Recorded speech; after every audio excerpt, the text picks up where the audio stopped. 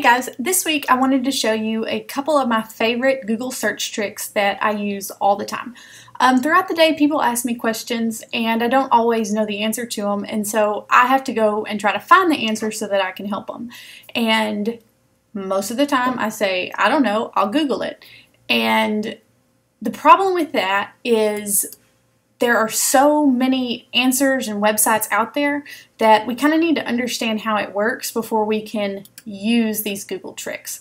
So imagine there's this huge ocean of information and we want to search something. What a search engine does is it scans all the pages that are out there and looks for those specific things that you type in, and then it organizes them. For example, if I search boat, it says here's all the websites that have boat in it, and then it organizes it and lists them as the search results. Okay, the problem with that is whenever we research, sometimes we get things that we don't need. Okay, and I'm going to show you an example, and then I'm going to show you how to solve that problem. Okay, so say that I'm researching jaguars, and I'm trying to find all the information I can about the animal, the jaguar. The problem with that is there's also a car called a jaguar, and there's also a football team called a jaguar. So I might not get the results that I want, and so I don't have to dig and dig and dig and go down to page 2 and 3 and 4 of the Google search results down here. I can search it and do minus car, and let's see how it compares. Alright, you see I don't have this Jaguar logo. I don't have the website for the car. I just have stuff about Jaguar animals. Okay, and if I wanted to search that wasn't football, wasn't about the Jacksonville Jaguars, I could do minus football. Okay, let's look at another one.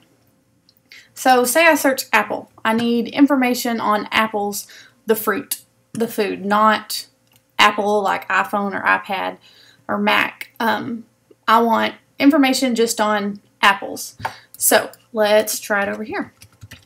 I don't want stuff about the computers or iPads or stuff like that, but I do know that I want fruit.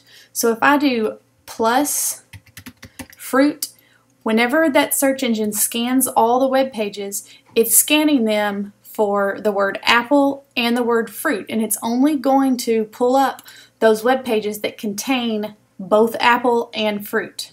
So you can see how these pages that have to do with the iPhone company, they don't have fruit. They don't have the word fruit on them. So by adding fruit as a requirement, I can make my results filter down and be a lot smaller.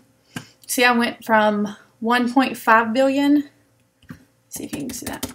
I went from 1.5 billion down to 147 million. So still a whole lot, but it also took out a lot of stuff without me having to dig for it.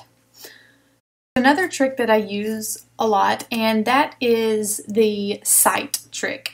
And that's if I want to search a particular site for something. So say that I'm doing research on Walt Disney. When I search Walt Disney, I get 80 million results. And that ranges from Disney.com, Wikipedia, Biography, Disney World, a bunch of news articles. But I just want to look up his information on biography.com. Okay, so in this Google trick, let me zoom in a little bit so you can see. I am going to search Walt Disney, and I'm going to do site : biography.com. Okay, be sure that you do not put a space here. Okay, so what this is going to do is it's going to tell Google, I want you to search for Walt Disney, but only on biography.com. Okay, so see how all of these results now are only from biography.com. And you can see the results, how much they differ. I have 80 million over here, and whenever I search just specifically biography.com, I get 384 results.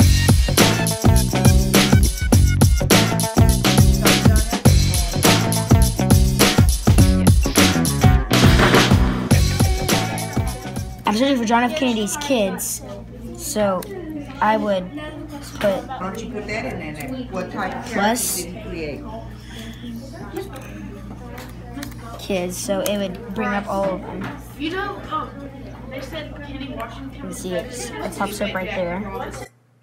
You aren't limited to just one trick whenever you are Googling something. You can use the plus and minus sign together or some of these others. I have created this cheat sheet for some of the most helpful Google tricks that you can use whenever you are searching something or doing research. You can access this by clicking on the link here. I hope you enjoyed this tech tip, and I hope that you all have a great day. And if you have any questions, please feel free to email me, and if I don't know the answer, I'll Google it.